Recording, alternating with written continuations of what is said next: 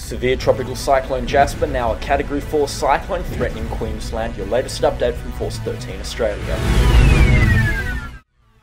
Well, it looks like a Category 5 is brewing in the Coral Sea at this time. Cyclone Jasper approaching that said intensity as it wraps itself up beautifully. You can see it on the satellite imagery right now, a gorgeous tropical cyclone rapidly intensifying at this time. It is putting on knots at a rate of knots. It's now up to peak winds of 160 kilometers an hour, gusting to 230 kilometers an hour. As per our latest analysis, the Bureau of Meteorology still calling it a Category 3, but we're expecting them to update that in their next advisory. You can see right now, Category 4 strength cyclone, 10-minute sustained winds of 160 kilometers an hour, 230 kilometer an hour gusts. A significant landfall on Queensland between Townsville and Cairns is possible.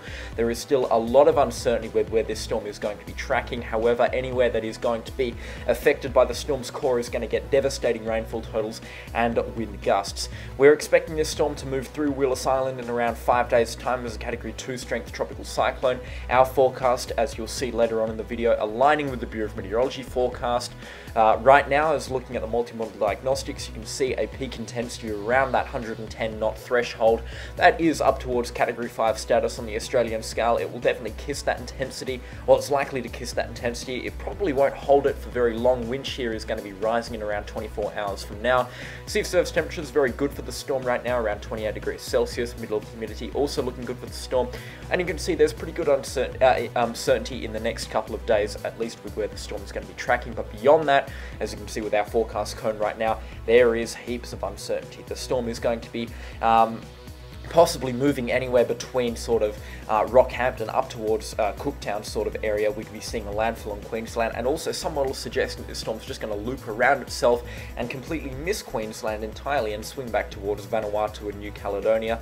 So again, there's a lot of uncertainty here with where this storm is going to be tracking. Most likely going to be on a weakening trend as it approaches landfall, but because the sea surface temperature is just before said landfall, we'll likely be seeing a last-minute dash of intensification for this system.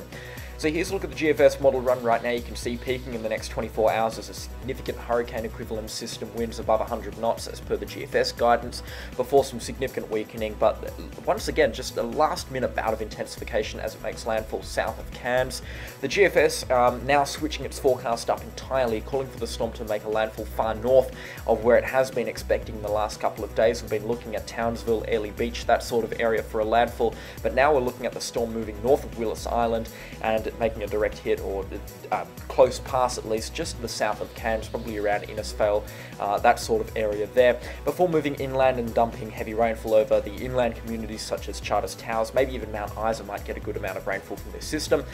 Speaking of rainfall, here is a look at it right now. Significant rainfall totals expected with wherever this system's core passes directly over. Willis Island could get an absolute drenching from this system, but again, landfall on Queensland, we could be seeing rainfall totals above 15 inches. That's up to 400 millimeters of rainfall, and I'm sure there'll be isolated pockets where we see dramatically higher amounts of rainfall, up to sort of 700 millimeters of rainfall, probably around Tully or Innisfail, that sort of area, which is some of the wettest places in Australia, so no surprises that they're getting the absolute worst in this system. But that's the latest on this part of the video. Let's jump onto windy.com and have a look at the forecast models and see where this storm is expected to be going. Alright, so we're over here now on windy.com. Here's the latest satellite imagery on Tropical Cyclone Jasper. You can see it now has that defined eye-like feature, a very powerful western eye wall starting to develop as well.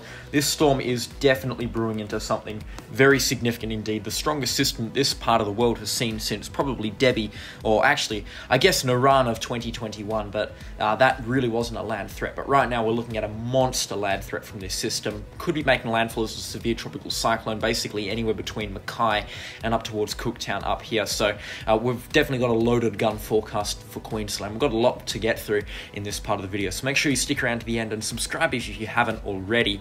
This storm is a significant system. There is no two ways about it. Here's a look at the Eastern WF forecast model for it right now. The current sustained winds, you can see the defined low level center through here, pressure of 981 millibars on initialization, which means that the Eastern WF has initialized this system far too weak. which means winds from this run are probably not the most accurate, but we could probably add about 50 or so knots to the sustained winds here and get a pretty accurate picture of what the storm is meant to be peaking out on intensity at. So 60 knots here probably means that we're going to be looking at a peak intensity of around 110 knots at this time, which is about Friday midday and Friday afternoon for this part of the Coral Sea. It's then going to move sort of in that southerly to southwesterly trajectory before turning west and weakening a little bit. Now, I believe that's because of an increase in shear and dry air. And as it moves over the outer islands of the Coral Sea, we'll likely be seeing the storm maybe fall apart, fall below severe tropical cyclone status, briefly becoming a Category 2, maybe even a Category 1 as well, depending on how hostile conditions are. But just before landfall, it looks like this system makes a last-minute dash of intensity, probably around here, Cooktown sort of area. If you extrapolate that, again, this is a pretty menacing picture for Cooktown. You can see a Category 2 cyclone here just offshore with a bit of intensifying left to do. So we'll probably see that pressure drop a little bit into Tuesday and Wednesday before a landfall late Wednesday. We'd be seeing peak wind gusts maybe approaching that 200 km/h threshold for this part of Queensland, which would definitely be a Category 3 severe tropical cyclone. And I believe that's also in line with what the GFS model has to say as well with this system. You can see here just a last-minute dash for intensification just south of Cairns, with the worst conditions being pumped ashore south of Innisfail into Tully, Cardwell, Ingham, that sort of area here. That's a worrying sign as well for rainfall. I mean, just take a look at the rainfall totals we're going to be seeing here. Up to 60 millimeters every 3 hours just being dumped ashore here into this mountainous terrain here. Famously some of the wettest places in Australia, so we'll likely be seeing elevated rainfall totals as this system makes landfall, which looks to be late Tuesday night into Wednesday morning. We'll be seeing what could potentially be a Category 2, maybe even a Category 3 severe tropical cyclone make landfall here south of Cairns. Now, the access model is another model that I really want to talk about here. This is a completely different picture to what the other models are saying, and I don't think that this is going to happen, but you can see the access model here, which is the Bureau of Meteorology's own forecast model, and wisely the Bureau of Meteorology are not following in with their own model here, because I just don't see how this would happen. Is the system moves south and then stalls around Saturday, Sunday, especially into Sunday and Monday, weakening quite substantially, and then into Tuesday it just loops around over itself and barely moves within 5 days. Now, again, this isn't a perfect picture for Queensland. We'll be seeing some pretty significant swells be pumped ashore as a result of this. You can see wave heights here will likely be elevated because of the winds, 20 to 25 knots out of the south. So some pretty significant wave heights will probably be moved ashore between Bundaberg right up towards Hope Vale, that sort of region here. So boating will be very unpleasant either way, which is pretty much expected when you get a significant tropical cyclone in the Coral Sea. Basically, all of the Coral Sea is rendered useless for boating.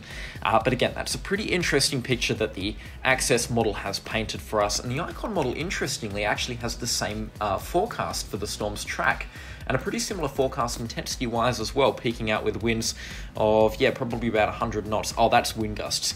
My bad. Yeah, peaking out with winds of around 70 knots. Again, you could extrapolate that to around 100, 110 knots, 1 minute sustained, which is approaching Category 5 status. So all around, it does look like this system is going to get very close to Category 5 status. It doesn't have too much more climbing to do in terms of intensity.